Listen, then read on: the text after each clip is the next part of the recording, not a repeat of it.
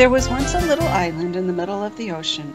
Around it, the mighty winds blew, and the tides made the water rise and fall on its little shores. Clouds passed over the little island.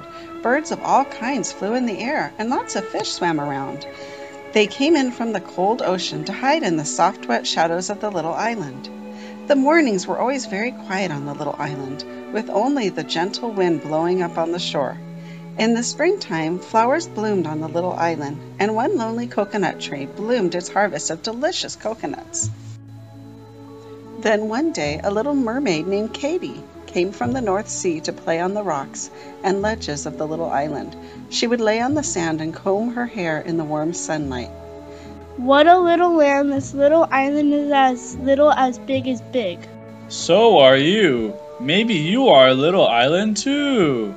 But I'm part of the great big world. My feet are on it. So is the little island. No, it's not. Water is all around it and cuts you off from the land where the boats and people come from. Come with me down into the secret places of the sea, and I will show you. Show me another way or I won't let you go. Then you must take what I tell you on faith. What is faith? Faith is when you believe what I tell you, even when you can't see it. All of the land on the world is one land under the sea.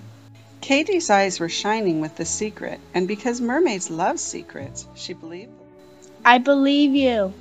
At Christmas time, many boats sailed to the little island from far away, and the little mermaid would hide in dark places on the rocky edges where the lonely coconut tree grew, and birds would build their nest and lay their eggs.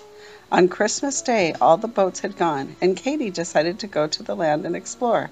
She walked on the land and saw that it was surrounded by water.